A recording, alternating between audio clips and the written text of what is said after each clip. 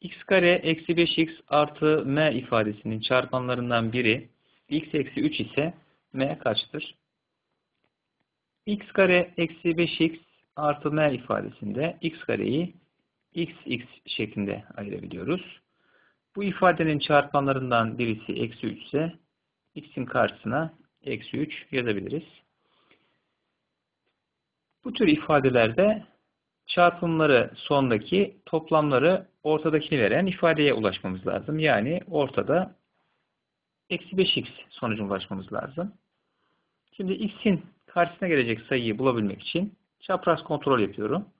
Eksi 3 ile x'i çarptım. Eksi 3x.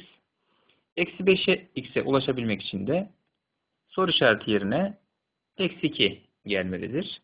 Dolayısıyla eksi 2x artı eksi 3x'ten ortadaki sayıya ulaşabiliriz. Dolayısıyla bu ifadenin çarpanları x eksi 3, x eksi 2 şeklinde olacaktır.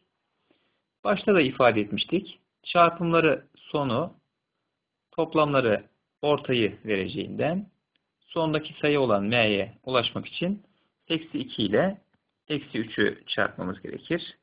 Buradan m yerine gelecek sayı artı 6 olacaktır. Doğru cevap A seçeneğidir.